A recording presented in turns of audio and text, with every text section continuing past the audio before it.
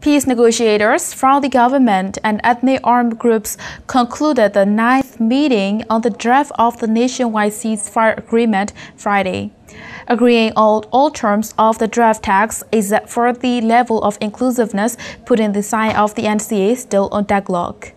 On Thursday, the delegates from the Union Peacemaking Working Committee and the senior delegation for the nationwide ceasefire agreement were able to agree in principle upon the signatories and local and international observers for the NCA. The President and the Commander-in-Chief of Defense Services will be among the signatories, including 8 top leaders from the ethnic armed groups. Our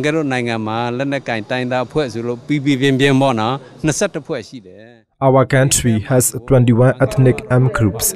We desire to involve all in sign of NCA. The government wants to exclude ethnic armed groups for sign are Kogan, Palang, AA, ANC, LDU and WNO. I want to urge the government to allow those groups to participate in NCA. But the two sides still could not agree on the inclusiveness of the NCA.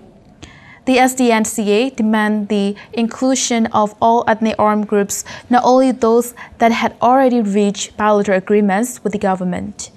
The government is reluctant to agree on this term.